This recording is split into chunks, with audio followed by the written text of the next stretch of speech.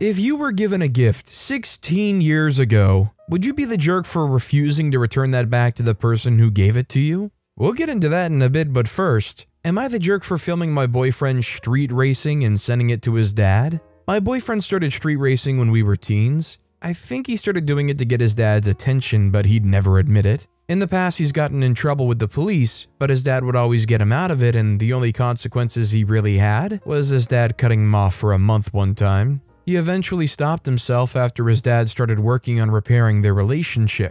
I don't know why after 3 years he decided to race again. He invited me, but he told me we were going to a party because he knows I don't like the races. I begged him not to race, but his friends were encouraging him, and everybody was acting like I was worrying over nothing and that I wasn't a supportive girlfriend. I even tried to use the fact that his dad would be disappointed in him if he raced, but he didn't care because he's an adult and his dad wouldn't find out. I even warned him that I would tell his dad, but it wasn't enough to stop him, and I don't think he thought I actually would. I didn't want this to become a regular thing, and the only person who could actually influence my boyfriend enough to get him to stop is his dad. So I filmed him and sent it to his dad. My boyfriend hasn't spoken to me much since, but I know his dad is angry with him and they're fighting. His cousin told me his dad has threatened to cut him off for good, and that his friends are telling him to leave me over this. I've spoken to his parents, and they suggested I give my boyfriend time to calm down, as they think he's more angry at himself than me right now, but I don't know. Am I the jerk? Although it sucks to take a video of him and intentionally get him in trouble with his father when it could really impact their relationship, if that's the only thing you can do to get them to stop from doing this, I can't blame OP. I mean, God forbid they actually get caught by cops, or God forbid an accident happens, and that might just be it for them. Can you really blame OP here? Also, hi, I'm Steven, and if you enjoy getting to decide whether or not all of these people are jerks, why not hit those like and subscribe buttons down below? That said, our next story is, am I the jerk for refusing to drive my friend while she wasn't wearing a seatbelt, even though it made her late? I, 22-year-old female, joined a hiking group a few months ago to make some new friends. There, I met this girl named Reese, 23-year-old female. We share a lot of the same interests and we became pretty good friends. For the past month or so, Reese has been on the hunt for a new job since her current one has abysmal pay. She finally got an interview, but about 4 days ago, her car broke down and she had to take it to the shop. Because of this, she asked me to drive her to the interview, and I agreed since her apartment and her interview site are both within 15 minutes of my apartment. On the day of the interview, 2 days ago, I drove to Reese's building, and she got in the car and everything seemed okay. However, when I was pulling out of the parking lot, I noticed she wasn't wearing her seatbelt. Since I'm uncomfortable driving people without seatbelts, I asked her to put it on, thinking she just forgot. But when I said that, she told me that she doesn't wear seatbelts. I immediately stopped the car and told her she needed to put it on and the car would not be moving while she wasn't wearing a seatbelt. Reese got upset and said that her uncle died in a car accident because he got twisted up in his seatbelt and wasn't able to get out of the car before it exploded. So she doesn't wear a seatbelt for safety reasons. I felt terrible for her, but I stood firm and said I didn't want to get a fine for her not wearing her seatbelt. Furthermore, if we got in an accident and she got hurt because she wasn't wearing a seatbelt, I wouldn't be able to live with myself. Reese only got more upset and said it was only a 15-minute drive, and the chances of us getting into an accident are so low, so it doesn't matter. She also said she's a grown woman and I can't control what she does. I said that's true, but I'm also a grown woman and I can choose whether or not I want to drive my car. And if she wasn't going to wear a seatbelt, I wasn't going to drive her. We argued for a little bit more before I told her she can get an Uber if she feels so strongly about it. Reese called me a jerk and got out of my car, and I just left. She later texted me and said that she ended up being late for her interview, and now because of me, she wasn't going to get the job. I told her that all she had to do was put on a seatbelt, and she made herself late. She responded that I wasn't being understanding of her trauma and I'm a controlling witch. So now I'm having second thoughts. I don't know, should I have just bitten the bullet and driven her? Although sadly their uncle experienced that rare circumstance where the seatbelt could be a hindrance, most situations it's going to save your life. If OP doesn't feel comfortable driving with their friend not wearing a seatbelt, you can't blame them for that. And honestly, don't most places have a click it or ticket law? and that usually extends to more than just the driver. Our next story is, am I the jerk for shouting at someone because they touched my fins? I'm currently training to learn freediving, and part of this is going to a pool to practice apnea, breath holding, and general technique. Now, finding a pool that allowed me to use any sort of fins was a pain in the butt, so when I found one that did, I was super happy. Also, my fins aren't your usual ones. They're true freedive fins, almost 3 feet long, carbon fiber, and they were very expensive for me to buy, almost $400. They're also decently fragile compared to your usual fins, and are also really flexible. This means you have to be fairly careful. The pool is your standard type with a shallow end of 60 centimeters, 1.5 meters, from 1 to 5 feet in depth, and then it slopes down to 2 meters, 7 feet. There's also a small section which is 4 meters, about 13 feet, deep for diving boards. I was at the 1.5 meter section with my buddy when this happened. Part of my training involves being face down in the water with my legs out behind me, and this of course meant that my fins were sticking out. During one exercise, I felt someone bump into my right-hand fin, so I put my head up to see what was happening. It was a teenage girl, maybe 15-ish. I explained to her in the local language, I happen to speak it, that she needed to look out for other people. I continued with the exercises with my buddy, but that same thing kept happening. It was obvious that she just wasn't listening to anything I'd said or watching what she was doing. If anything, she seemed more interested in being stupid in front of her friends. It happened multiple times, and I tried to remind her gently. The last time it happened, the fins were bent into a semicircle, and I became really annoyed because of this, and instead of being nice, I basically laid into her and told her that if she wanted to be an idiot, then I hoped she had the $400 to replace my fins when she broke them. She burst into tears, and I saw her sitting at the side of the pool for the rest of the time I was there. I now feel I might have been too harsh on a young girl for what was likely an innocent mistake. Am I the jerk?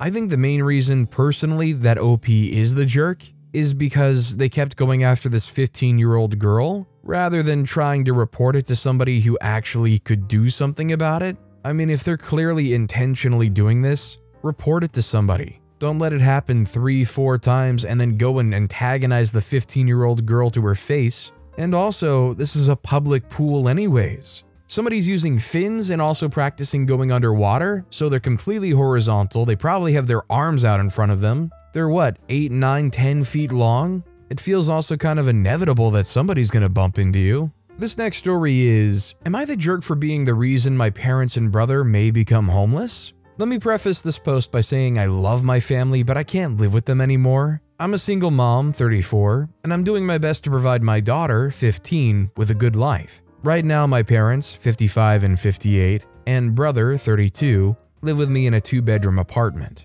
which means I share a bedroom with my daughter. I hate it because I want her to have her own space and be a normal teenager who slams their bedroom door shut and mopes around. It's not possible because my parents use the other, bigger bedroom, and my brother sleeps in the living room. My parents are extremely religious and believe God will send them a miracle and they'll have a wonderful, money-filled life soon. The thing is, they've been waiting for this miracle for more than 10 years now. They've been given prophecies and dreams that indicate God has something big in store for them. In the meantime, my dad lost his job and doesn't work. My mom doesn't work either. Every time I ask them when God will be delivering on those promises, they say soon, and we just have to be patient. The sad thing is they really believe all that bull. I'm so tired of living with them because we don't get along, and my mom and I are regularly in some argument about the dumbest things. I get treated like a child, and neither my nor my daughter's opinions are taken seriously. My and my daughter's social lives have suffered because we can't bring anyone to my place, as they'll be confronted by a messy living room, since my brother isn't the cleanest person, and my parents are always at home.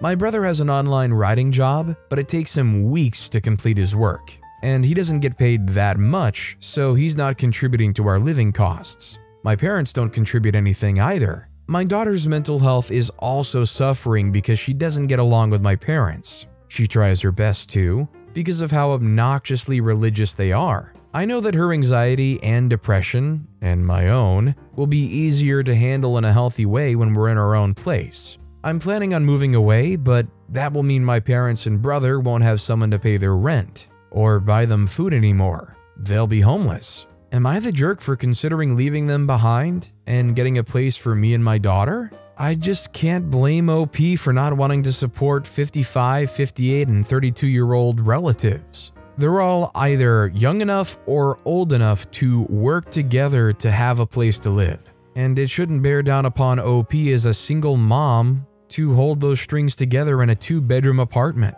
I mean, it sounds to me like OP hit the stop button, let them all come in to try and figure it out for now, and then the rest of them just got complacent and happy with it. They're not working towards anything. Our next story is, am I the jerk for confronting my friend? I, 18-year-old female, along with my friend group of 3, all female and my age, tend to eat out regularly. One of the friends in the group always forgets her wallet every time we go out, and that leaves us paying, otherwise it would make us look and feel like bad friends. She always says that she'll pay us back, but at this rate she owes us at least $200. Last week we went out for lunch as usual, and when the bill came, we all paid for the food we ordered, we don't split the bill. She came out with the usual, "Guys, I'm so sorry, I forgot my wallet. Drinks on me next time, I promise." Everyone looks annoyed as we take out our wallets and pay for her half as well. She doesn't exactly order the cheapest things on the menu, which makes this even worse. Yesterday, she asked on the group chat if we would be willing to go out to lunch, and no one replied.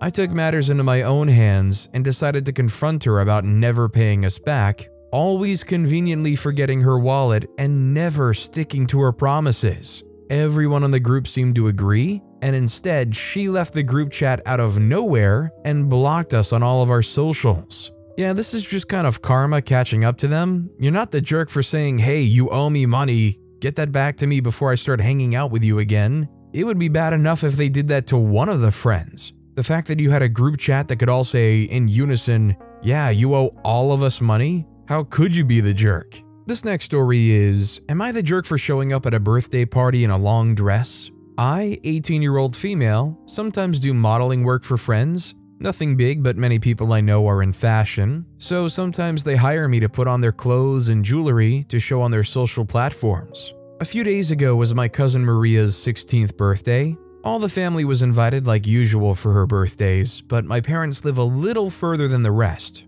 and we sometimes couldn't make it. More often than not, we just sent her gifts and well wishes. This year, however, I had a video shoot at my friend's place 40 minutes or so from Maria's house, so I told Maria I would attend the party. My parents and brothers asked me to pass their gifts to Maria. I had on a sundress and went to my designer friend's place, intending to wear that dress to the party after work. As we wrapped up, however, I noticed that my dress, which was hung in the corner of the room, was gone. As it turned out, my friend's girlfriend thought my dress was one of my friend's works, so she wore it outside. My designer friend apologized and offered me a dress to wear and promised to return my dress to me later. My options were limited. My friend was plus-sized. Her girlfriend left behind a dirty shirt and shorts. All the dresses for the shoot were long and fancy. I picked one of the more modest ones left as I was already late for the party. I was the last person to arrive and was also the most dressed up. My relatives all showered me with compliments on how I look, even Maria's father.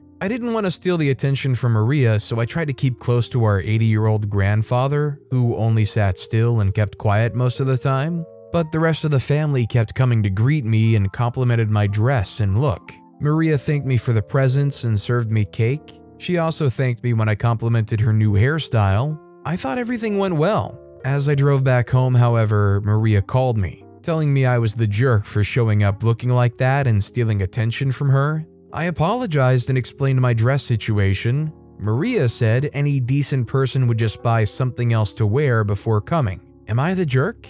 OP was in a pressureful situation. They didn't have much of a choice, and they were already late, so it's not like they can just go dress shopping somewhere to pick one up last second. Also, OP attached a picture of said dress, or a close approximation, and it's not even like that fancy or anything. It seems pretty average to me. Our next story is, am I the jerk for telling my daughter her disease is not an excuse to neglect her responsibilities? My daughter, 17-year-old female, got diagnosed with type 1 diabetes late April. Her DX wasn't really dramatic or anything. My stepsister's had it since she was a child, so when I noticed she was drinking a lot, I immediately brought her to the doctor, and here we are. I can honestly say we've adjusted pretty well. My stepsister came over when she came home and helped us out a lot. My daughter's old enough that she can handle most of it on her own. Here's the problem. Ever since her diagnosis, she's completely stopped taking care of anything around the house. We have quite a few animals that she and her siblings, 6 and 9, share the responsibilities of. They've had to step up a ton because she won't even feed the dogs anymore. Because they're so young, there's a lot of things they cannot physically do. I'm a single mom who had to get a second job to pay for her insulin. Obviously, I don't hold that against her, it's not her fault, but I don't have the time for the animals. Not to mention her grades are all Fs now. The other day, I hit a breaking point and basically told her that if she doesn't start helping out, I'll start rehoming the animals that her siblings can't handle. She had a total breakdown, telling me I have no idea what she's going through and how hard it is. I told her it's not an excuse to completely neglect everything and that she had to get her crap together or the animals will be finding new homes. She ran out of the room crying and has spoken about 3 words to me since then. I understand that this disease is a lot to handle, and I'm trying to be as supportive as possible, but I don't know what to do anymore. My stepsister says I need to give her time to adjust, but I don't know if I can. Am I a terrible person for doing this? I mean, I do think that you can't downplay their feelings and emotions here and that they do need some time to be able to work through this. The problem is, are those animals going legitimately neglected because nobody's being able to take care of them? If there's no reasonable path forward to having those animals get proper care, then ethically, isn't it the right thing for OP to try to find some kind of housing that will give these animals the care they need? I don't think it's fair to pressure her into feeling like she has to get over it real quick, but at the same time, the animals can't just go neglected because there's nobody there to take care of them. Our next story is, am I the jerk for saying I don't want to plan my friend's birthday after not being invited to her wedding? Okay, so I first met my friend Jane, female 29, studying abroad. We were really good friends during our travels, and after college we actively stayed in touch, visiting each other in our respective different cities. I met her boyfriend Bob, now husband, when they first started dating, and have met her college friends and parents. Bob and Jane decided to move to my city right before COVID, so during lockdown, we were in each other's bubbles. We've celebrated each other's birthdays, we've had Friendsgiving, Christmas parties together, etc. 2021, Bob and Jane got engaged in August, and when they came back, I threw them an engagement party. I brought her this wine glass that said, "Wedding Planning Wine Glass," and every time she used it, she would text me a photo of her with it. In 2022, I threw Bob a 30th birthday party, but then this was also the first year I wasn't invited to her birthday. I had texted Bob asking what the plan was, and he told me that they were going out of the state for her birthday. However, on Instagram, I've seen them posting pictures of them renting a cabin with some friends, so I felt awkward. Then I wasn't invited to the bachelorette party. I didn't find this too big of a deal because Jane has some really close childhood friends and sorority friends, but then nothing about the wedding. The wedding happened this May, and it was a big wedding, like 200 people probably, and I wasn't invited. I was really hurt to say the least, but I didn't say anything. I just tried to move on. I haven't talked to them really since before the wedding. They didn't wish me a happy birthday, and they couldn't attend my birthday shindig because they were out of town. I'm noticing that if I don't reach out to either of them, they don't reach out to me at all. Now Bob has reached out and asked me to plan Jane's birthday party because he says, I'm the best at planning these things, and I told him I was hurt about not being invited. And he said, well, we had limit space. Don't make it a big deal. We want you to be at her birthday. I really don't want to do it, and I don't feel any desire to be friends with them. Am I being a petty jerk? I feel like if you're close enough to somebody that they want you to plan a birthday party for them, you're close enough to deserve an invite to their wedding. So I don't really blame OP for feeling slighted by these people. And honestly, it kind of sounds like they just want OP involved because they do think OP's good at planning, not because they particularly care about them being there. They had 200 guests at the wedding and there was a limited space and OP couldn't make it? Yeah, right. Unless they're all like Mormon families and have 14 kids each. Our next story is, am I the jerk for asking my fiancé to make his parents get up early? I, female 32, am getting married in less than a week to my soon-to-be husband, male 34. On the day itself, I'm planning on getting ready with a few friends at home. Currently, we have our in-laws visiting from another country, so they're staying at our house. My mother-in-law got injured and has trouble walking lately, so we ended up making her and father-in-law stay in our bedroom that's downstairs, while we're currently sleeping in the guest bedroom upstairs. It's not a big problem, but I have to admit that I'm not fond of not having access to my own room and clean clothes when I want to. I'm very independent, so being dependent on other people's schedules has always bothered me. I don't need a lot of sleep, so I go to bed late and early. My fiancé and his parents are opposites. They go to bed early and like to sleep in. So I'm waiting for around 4 to 5 hours every day to get my clean clothes, because by the time I start thinking about getting clean clothes for the next day, they've already gone to bed. It is extremely hard for me to walk in on someone sleeping, and I hate just to do it. It's also partly because I feel like I'm a guest in my own house, and I need to walk on tiptoes to not disturb anyone. They've only been staying here for about a week, so I'll survive their stay, but I'm starting to get stressed out because of the wedding. My fiancé has also been gone for the past 4 days. He had to travel for his wedding shoot, and then he had his bachelor party. So I've had to do all wedding-related stuff, clean up after his parents, play a good host, and also file taxes and do my job. It's a bit much, and on top of that, I've recently found out that I'm 9 weeks pregnant, and I'm suffering from terrible exhaustion and morning sickness all day. I feel myself being more irritable because I'm constantly sick or nauseous. So I'm not sure if my hormones are all whack because I'm pregnant and I'm truly being unreasonable, or if I'm actually justified in my feelings. So here's where I am the potential jerk. I spoke to my fiancé yesterday and I asked him to tell his parents to rise early on the day of the wedding, so I can have access to my things and not have to worry about waiting for them for several hours. He called me selfish and said that I couldn't ask that of people. I hate to pull the "but it's our wedding day" card, but I feel like I'm not being unreasonable asking them to do this for my stress levels. So am I the jerk for wanting my mother-in-law and father-in-law to get up early on the day of the wedding so I'll have full access to my own bedroom and things without feeling like I'm not allowed in there? It sounds to me like OP's already been more than fair as far as accommodation goes, and they've been plenty polite up until this date. They can deal with one interruption on OP's beloved wedding day. If there was ever a day that they should just turn the cheek and accept it, it would be on their in-laws' wedding day, right? Our next story is, am I the jerk? Free money, but my daughter, 26, says it's not enough. I, 58-year-old divorced male, own a small condominium that I want to sell.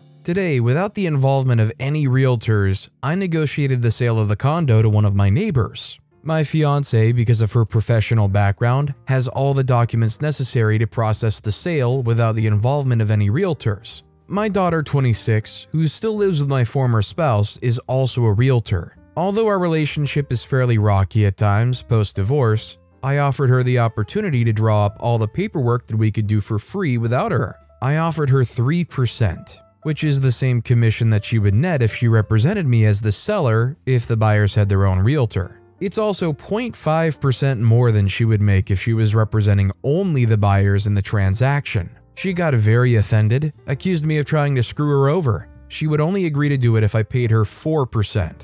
Remember, everything she could do for us, we can do for free. I'm offering her 3% because I love her and I'm her dad. I feel that I should simply stand firm on the 3% or tell her we'll do it ourselves. Am I the jerk? Definitely not the jerk. OP said it themselves, they literally don't even have to do this, they just want to as a kind gesture. She should take the money and run.